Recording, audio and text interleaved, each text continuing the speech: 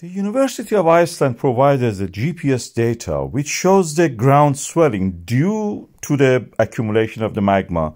We are talking about the Iceland, a geological setting that is spreading in both sides, and the Reykjanes Peninsula, which is actually the center of this activity at the moment, where the Svartsengi volcanic system has erupted 3 times already. We are seeing the Svartsengi itself, the land uplift has been reduced slightly, then again a little bit rising.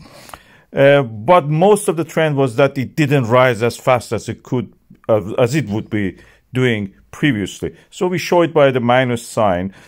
To the north of it, we have a site that has experienced uplift and is swelling up.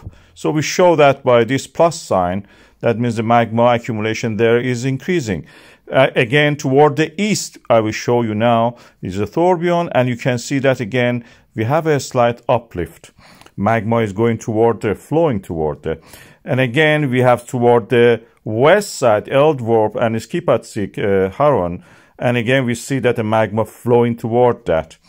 And again, toward beyond the tourbillon, we have another site, and ASVE we call it.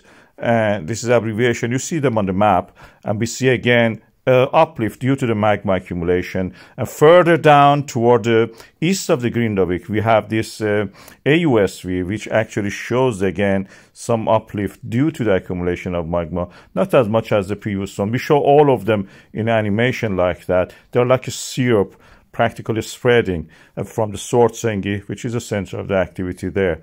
And we have seen that in the previous animations that are made by the data from the Icelandic Meteorological Office. What this means is not eruption, probably. We are seeing formation of the sills, the magma flowing and creating this layered accumulation of the magma, which solidifies and forms something like sills and dikes, similar to what we see in the ophiolites, for example, in the Cyprus. This is the Troodos Mountains of the Cyprus.